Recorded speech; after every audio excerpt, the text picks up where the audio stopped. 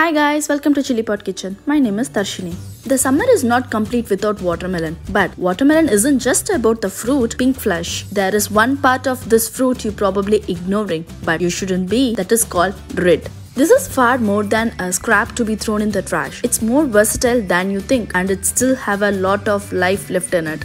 Turn the leftovers of the sweet summer fruit into a candied fruit. I'm using homemade natural food color gels. It won't be vibrant as we get it from store-bought gel, but it's super healthy and it is safe to give it to kids. And it doesn't taste like we are eating some veggie or fruit. Check out the description box below for the recipe link for homemade gel food color. Looking for more Instant Pot or electric pressure cooker, air fryer and Instant Pot blender recipes? Subscribe to my YouTube channel for more easy and tasty video recipes. I post new videos every Tuesday, Friday and Sunday. Let's check on the ingredients. Take a screenshot of ingredients or check the description box below later. Let's get started. Remove the green and red part of the watermelon. Cut the watermelon rind with a knife, peel the skin and cut into small pieces. The watermelon rind, which is nothing but the firm white part of the fruit that's left behind after the bright pink flesh has been eaten or scooped out. We tend to toss this part of the fruit, but it's a crisp texture similar to cucumber and is pretty versatile. Scoop away the pink flesh and rinse it in the water. Now let's peel the green skin to get the watermelon rind. This is rind. Rinse it again. Cut the watermelon rind into small cubes for uniform cooking. To the inner pot, add watermelon rind and 3/4 cup of sugar and 1 cup of water. Give it a quick mix. Close the lid and make sure that the vent is in the sealing position. Cook on high pressure manual or pressure cook mode for 1 minute until the watermelon rind cubes turn into a semi-transparent. Even though they are not half cooked, no worries, it will cook well with sugar syrup. If you are new to my channel, welcome. Make sure to subscribe and click the notification bell icon to get notified about new videos. Do a quick release. Open the lid carefully. It's half cooked.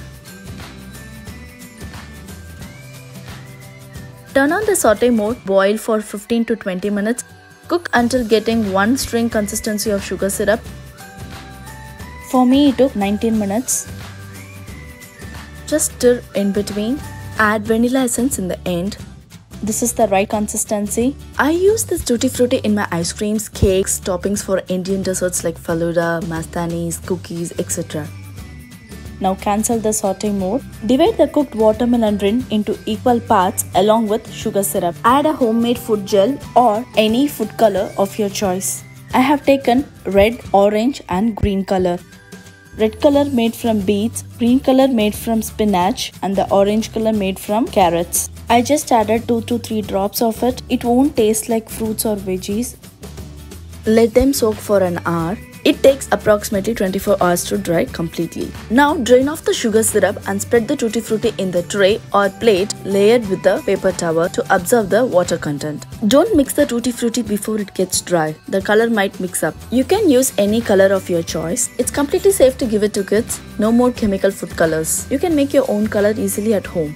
Pat it gently with another paper towel to get rid of excess water. After 4 hours, transfer it to the tray without a paper towel. Let it dry over the counter. When you drain the soaked watermelon rind, you will have the syrup and that can be used to a sweetened dessert, drink or pour it over the ice cream. Once the Tutti Frutti dries off completely, it will not be sticky. So you can mix all the colors Tutti Frutti together. Ta-da! Look at the organic homemade Tutti Frutti is ready. No preservatives added, no artificial color. Store it in airtight container and refrigerate it. It will be good for 5 to 6 months. Thanks for watching my video. If you like the video, give a thumbs up. Do try this recipe at your home and give me a feedback in the comment section below. If you are new to my channel, please do subscribe. If you have any questions or feedback, write it in the comment section below. I will respond to it as soon as possible. See you guys in the next video. Bye.